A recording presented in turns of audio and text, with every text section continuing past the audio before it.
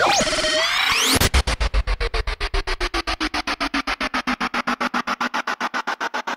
because Buddhism believes that, you know, through reincarnation and stuff, everyone's on their own path, and that everyone's here to learn a lesson.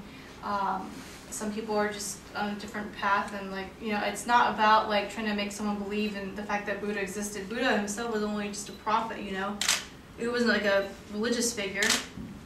I mean, he was a religious figure, I'm sorry, but he wasn't like a god. He was a normal person. That happened to understand. Do you believe in quantum physics? I do, yes.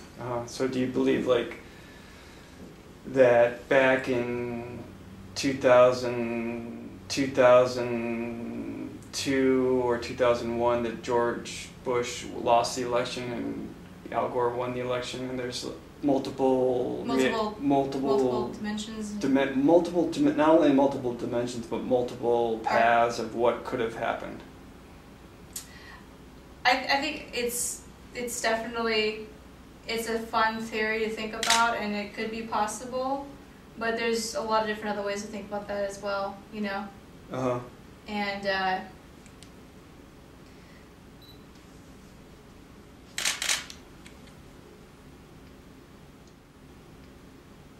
yeah, I mean... It would be fun to think that. Yeah, but I mean, even within, like, quantum physics, you know, and all that stuff, and when you... I don't know. Because if you start to think in that way, every single tiny change in the world would cause a separate, you know... Path, a little butterfly.